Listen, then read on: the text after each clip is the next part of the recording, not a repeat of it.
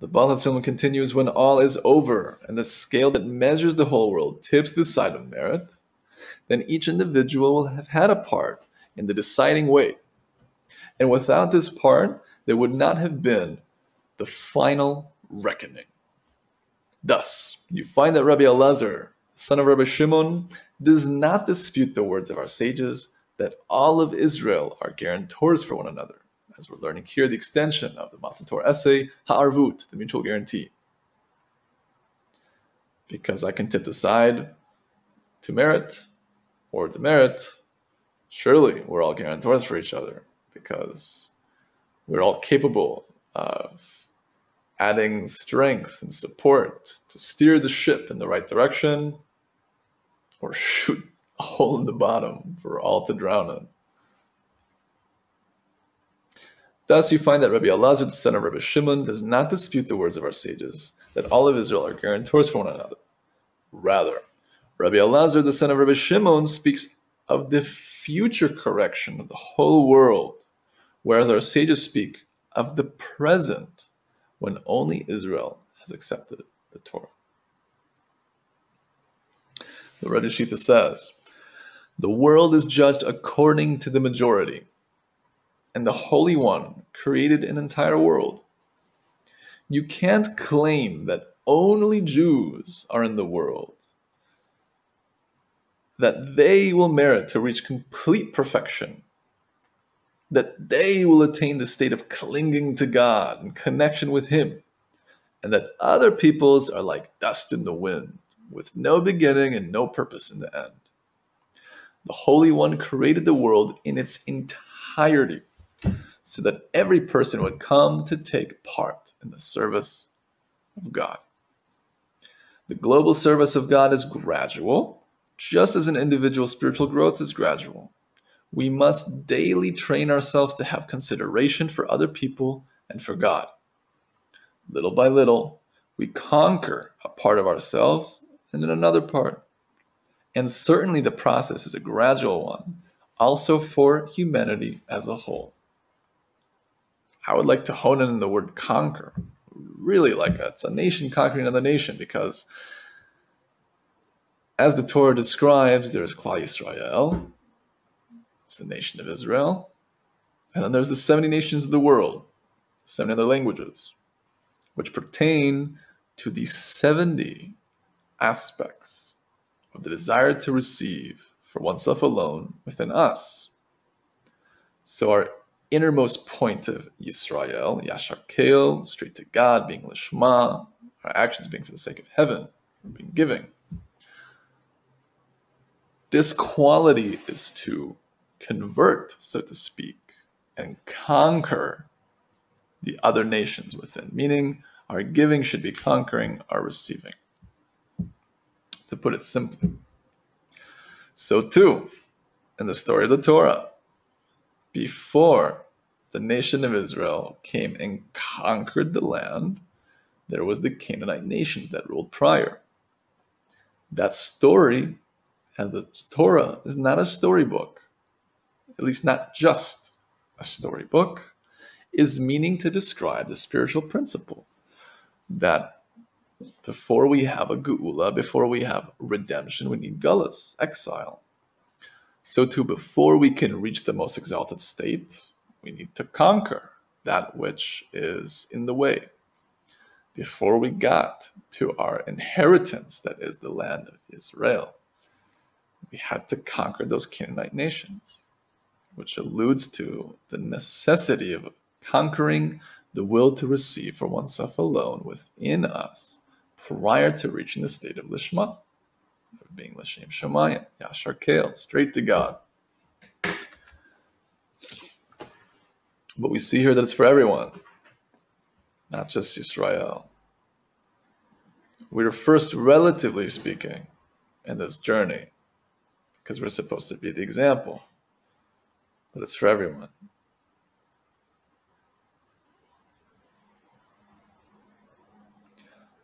The Rabbi Shita continues, this vision seems like a dream, even with regard to the nation of Israel. When will the time arrive in which everyone will long to cling to God and follow the path of giving and faith. The basic truth is that each of us must focus on healing himself or herself and thereby hasten the process toward the general redemption. As the famous quote says, if you want to change the world, change yourself. We're just clarifying here that the change is to come to that exalted state of giving. However, we must realize that everything is dependent on the will of God, and He determines the length of time it will take. We see that when we are in distress, we search for the true meaning of our lives and stop dealing with nonsense. This is called the way of afflictions, by means of which God shortens the time of a person's development. And a similar process must take place for the world as a whole.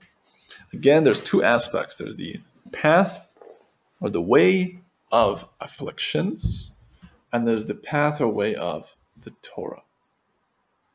The truth is, the bitter truth is that regardless of what path you're on, there's great pain.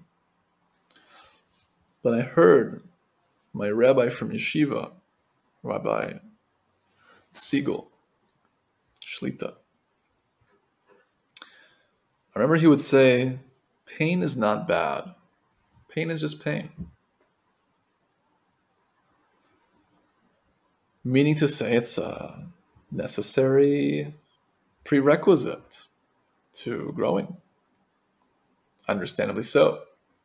Pushes us from the back. It forces us to change our scenario because we don't like to be in pain. So we make moves. We progress. The reason why the path of Torah is also, relatively speaking, a path of pain is because when we are enlightened by the light within the Torah, when we learn and do mitzvot with the intention to fix ourselves, have more emunah, have more faith in the Creator, and to develop love for the other. When we do this, the light that shines within us through these actions shines a light upon the evil within, and then we recognize it. This recognition can be very painful. It should be ideally, and that pain should constitute a reaction.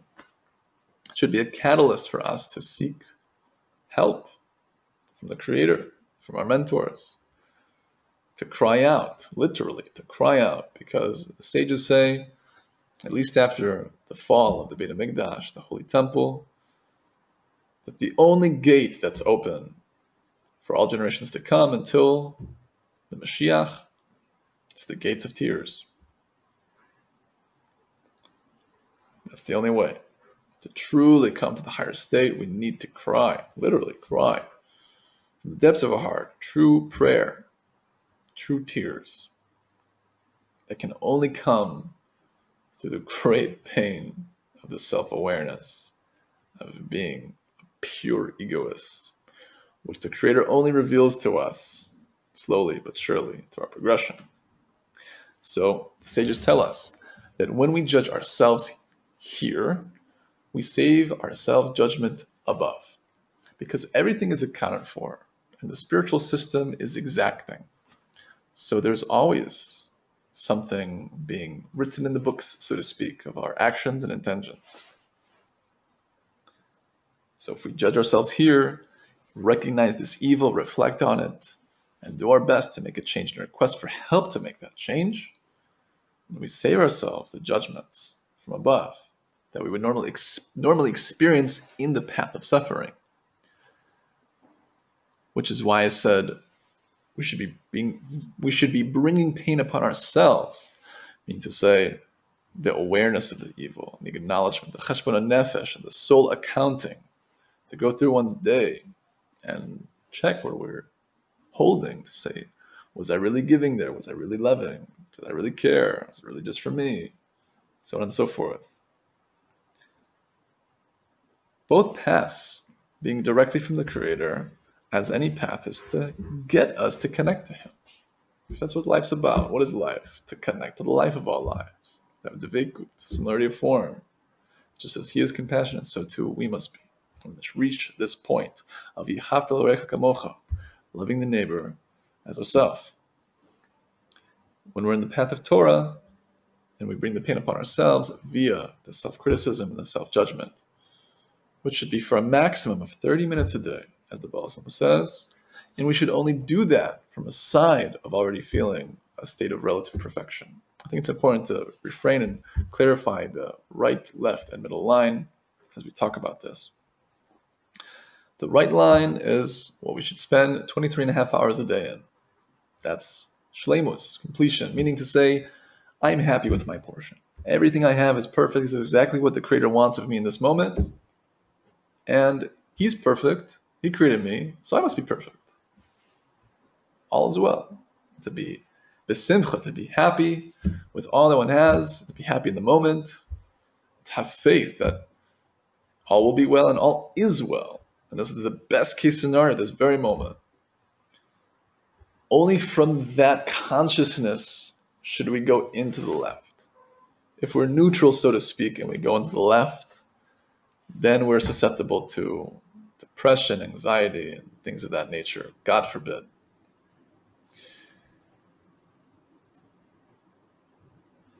And then, when we notice this evil, when we see that ego within and experience that pain, we're happy about it because it's a great salvation. You can't fix what you can't see. You need to notice the problem in order to fix it. So, all recognition of evil should ideally make us dance. We should be very happy. So from right, feeling perfection, then seeing the truth of our ego, and then being happy with seeing the truth is kind of going back here, and in essence, that's what the middle line is. That's walking the middle line. And it's a bitter idea, but the Baal Shem says that even if someone is one degree off the road, assuming they don't have the guidance and they're not walking the path of truth, then as opposed to being Yashar Kel and getting to the Creator and finishing the job in this lifetime and making one's tikkun, making one's correction, they're going to veer because that 1% eventually turns into something totally out of the way. So the path of Torah, of course, is an even quicker assistance for us. So we must judge ourselves besimcha in order to come to this exalted state. I've heard the Rebbe Shita say recently that this should be understood, but it's not always so simple. That loving your neighbor as yourself starts at home. And then from there, friends, community, town, state, country, world. Tov. I'll just check if anyone's tuned in to the live stream, in case there's any questions.